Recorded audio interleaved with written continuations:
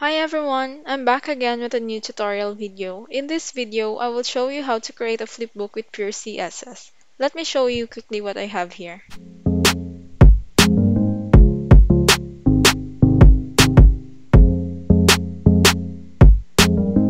There. So I will show you now how I came up with this. Let's start. As usual, I already prepared a simple web page. I have also added here a script for my Font Awesome kit because I'll be using the chevron icons for the previous and next button. I have also added here the sample images that I'll be using later on. Going back, you can see here that I have added a book container with a cover. What I'm gonna show you now is how to add the back cover and the first page of the book. To add a back cover, let's copy this line and change the class name to back cover. Then, it should also be the same with the front cover, but the only difference is that the front cover should be positioned absolute. So let's add a position and z-index for the front cover.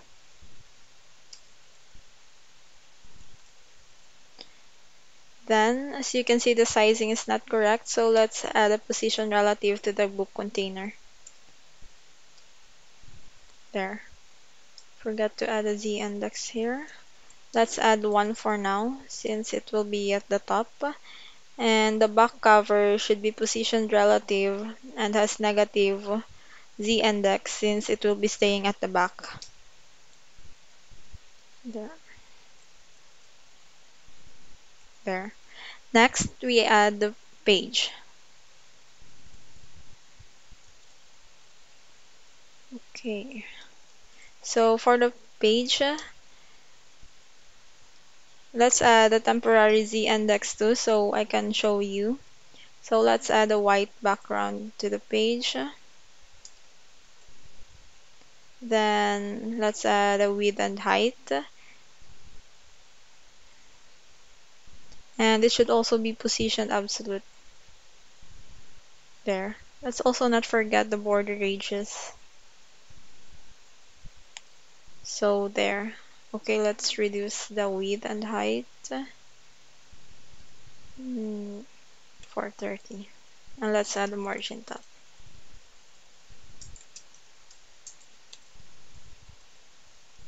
There, we have added now a back cover and the first page.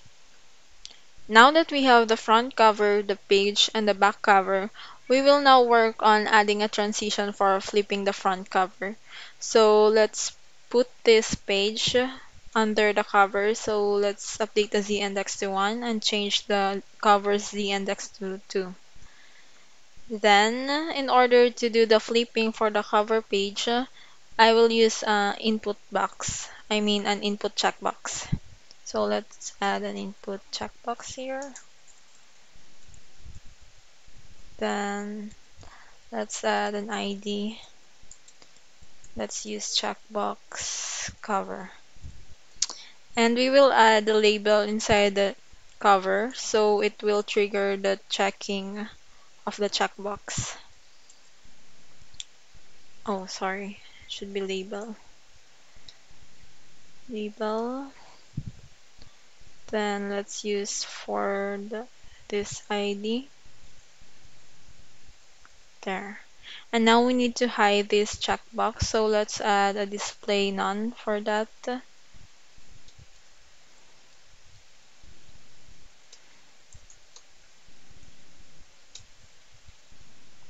There. And for the cover label, we need to add a width and height of 100% so the user can click anywhere. So width and height. Then let's add a cursor pointer for that. There. Then next, so when the user clicks the label, it should check the checkbox and flip the cover. So checkbox cover is checked. Then it will target the book cover. We should add a transform to rotate it horizontally. So let's add transform Rotate the x-axis, I mean the y-axis to 180. And then let's try it first. You can see it, but as you can see, it has been flipped. So what we need to do now is push the book or the back cover and the page to the right. So let's add, wait a minute. Let's add a transform translate for the book for the x-axis, and let's move it to 200 pixels. There, so it will move. So as you can see, it's moving. What we need to do now is put the front cover to the left. In order to do that, we'll need to add a transform origin to the cover. Where's that? So let's add a transform origin.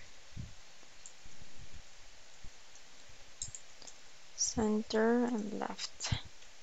Let's try. There. So it's the flipping is not really smooth, so we'll need to add a transition. So let's add a transition for the transform. Let's add a 1 second duration, and then we'll also need to add a transition for the book. Here I have already added, and then let's add a perspective. Let's try now. There. The cover page is now flipping. Next, we need to add a transition for flipping the first page. So we'll add more page now. Since we're going to add multiple pages, we'll need a front page and a back page for each page. Let me just add the pages quickly. There. You can see here that I have added an ID attribute for each page. Then I have added a label next for the front page, and then label previous for the back page. They will serve as the next and previous buttons for each page. As for the third page, we'll only need a front page since it is the last page. Next, we'll need to add an input checkbox for each page added, so I'll need to add 3 more here. Page 1, then for page 2 and 3. I'll also need to add a temporary checked attribute here so you can see me how to style each page.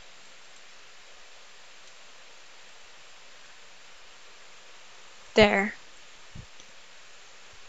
For each page added, we'll need to add z-index for page 1. Since there are a total of 3 pages, the z-index for page 1 should be 3, since it will be at the top. Then for page 2 is 2. Then for page 3 will be 1. I'll change the z-index for the cover to be 4 since it will be at the top. There. For the next minute, I'll be adding styling to the page.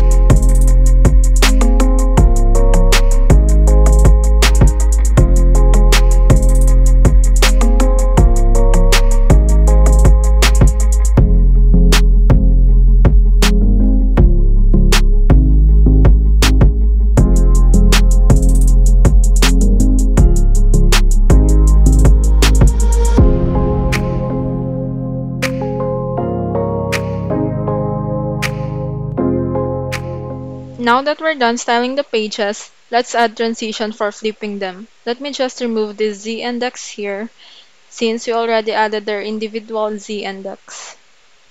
And I'll just add a transform here to rotate the page. Transform, rotate 180 degree. Oops, this should be there. Then we'll do the same for the other checkboxes for the other pages as what we did for the cover page. So let's add page 1 here. This one should be page 1. Then we'll add Z index. We'll change them to lower value. So this one will be 2. And the cover page should be 1. Then for page 3, for page 2, it should be, oops, this should be 3. There, let's try this one. Oh, and I forgot to add transitions to the page. So we'll add transform origin left. And since we're dealing with Z index, we need to add transform style, preserve 3D, and then transform rotate Y 0 degree, then transition duration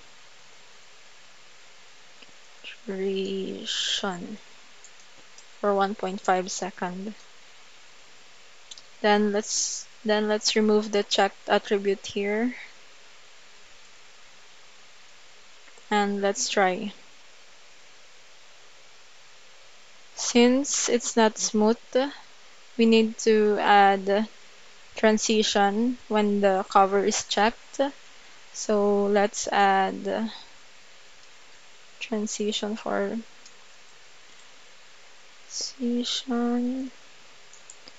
transform 1.5 second and Z index 0.5s, and let's add delay. Let's try again. There.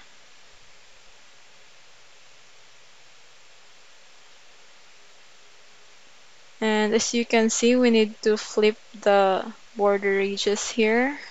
So let me add that quickly. It looks like I only needed to update the border edges to this value. Then, for final touch, I have added this CSS here for depth effect.